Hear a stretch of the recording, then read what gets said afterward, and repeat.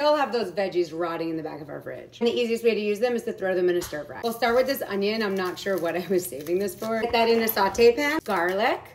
And ginger that I keep in the freezer so it never goes bad. Cabbage is always something I like to have because I bought these 2 a month ago and they're still good.